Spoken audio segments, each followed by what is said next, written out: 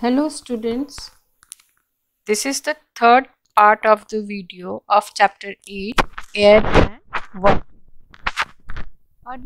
In earlier two videos we have discussed about the atmosphere, importance of air, composition of air, properties of air, and now in this part of the video we will discuss about water and different ways to separate impurities from water. So here basically we are going to discuss the how to separate impurities which is mixed in water by different processes. So water, about 75% of earth is covered by water in the form of ocean, river, ponds, lakes, etc. But very less amount of water is fit for human consumption, that is potable water.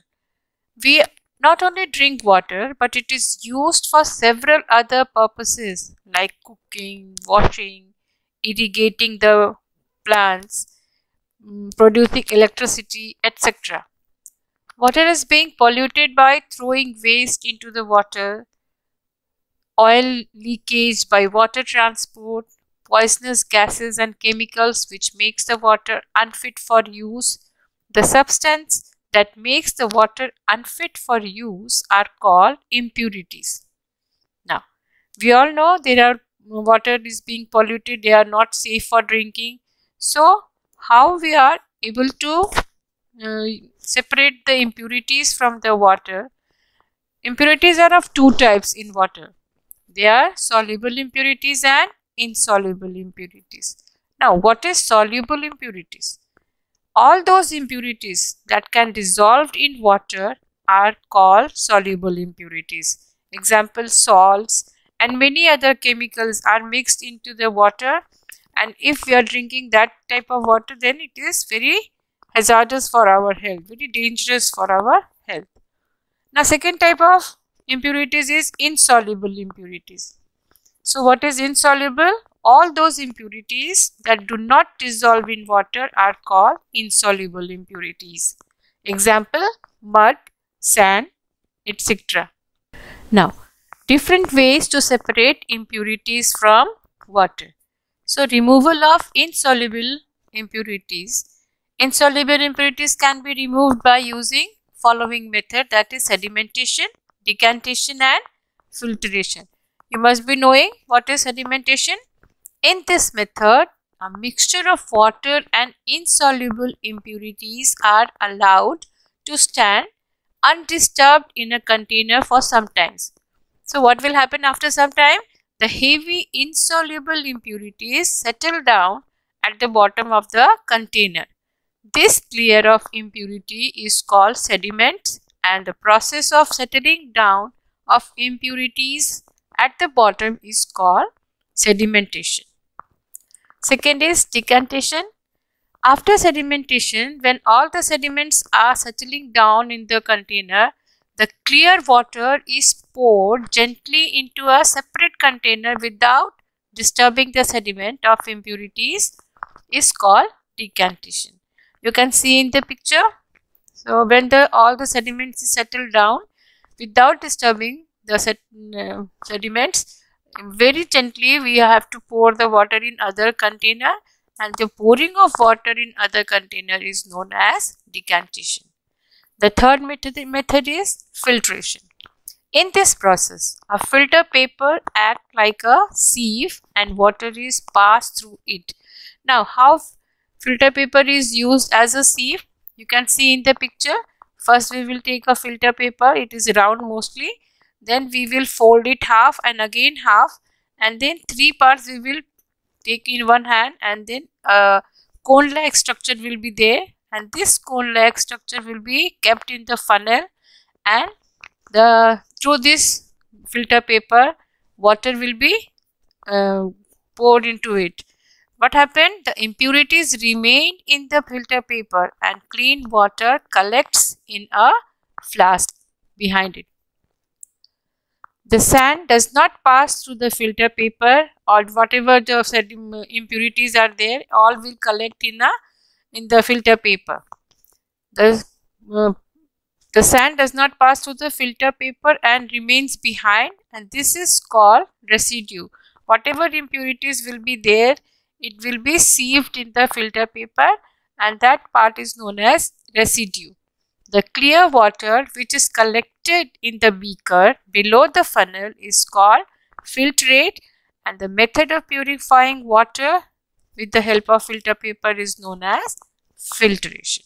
Now, removal of soluble impurities.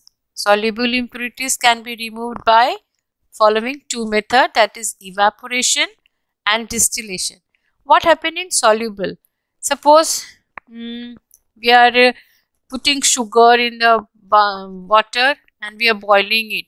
After boiling so much, all the water will evaporate and sugar will be settled down in the form of crystals in the container.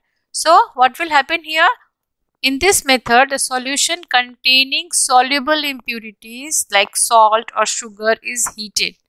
After some time, water gets evaporated, means it changes into steam, and the impurities are left behind. Here what is the impurities? Sugar and salt are the impurities. By this method only salt is made in the sea, near the sea and oceans.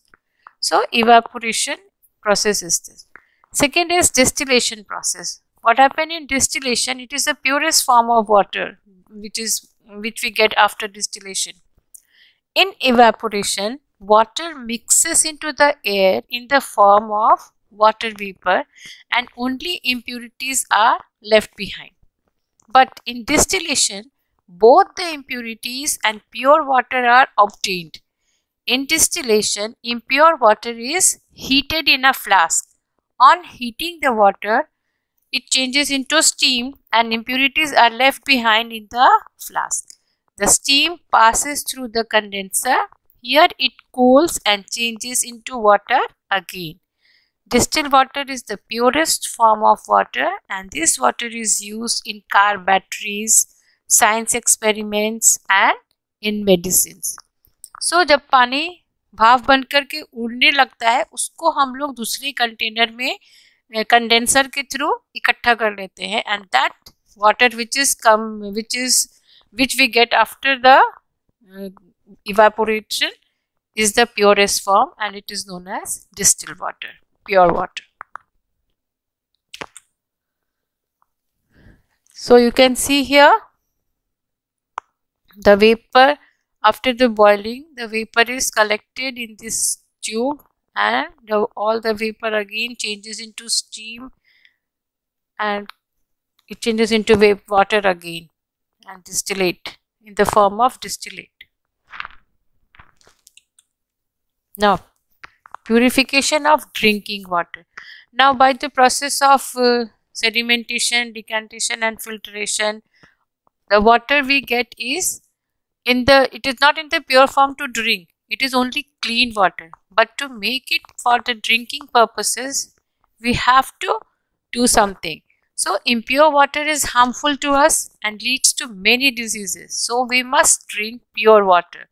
We can purify water by using following method.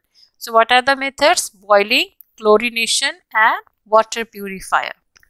So boiling, water is heated for 10 to 15 minutes. Boiling kills the germs which is present in the water and makes the water pure. It is the simplest way to purify water. Second method is chlorination. Adding of chlorine tablets in water to kill germs and make pure is called chlorination. So after rainy season, when the water is very muddy, many germs are also present in water. That time we are using chlorine water or chlorine tablets to kill the germs which is present in the water, so that we can make it pure for drinking purposes. Also in swimming pool and all, chlorine water or chlorine tablet is added to kill the germs. Third is water purifier, which is very much popular nowadays.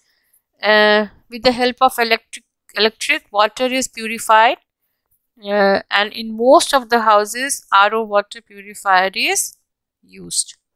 So these are the purification of for the drinking purposes, boiling, chlorination and purifying water. Now, water found in different sources of water is not fit for direct consumption. It needs purification before being pumped or for domestic purposes to towns and cities. This process of purification involves sedimentation, filtration and chlorination.